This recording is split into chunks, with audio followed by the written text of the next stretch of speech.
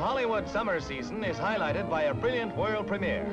Crowds collect autographs from the many celebrities on hand, including film actress Peggy Dow, co-starred with Arthur Kennedy in Bright Victory, Universal International's movie bid for Academy honors. Also prominently featured in the picture's cast are John Hudson, together with Julia Adams.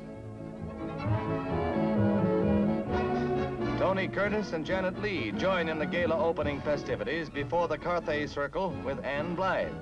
The new film tells the story of a blinded war veteran and his return to a life of hope and promise. Jeff Chandler, together with Donald O'Connor and his wife, and Lee Bonnell and Gail Storm, all are here, as is Stephen McNally.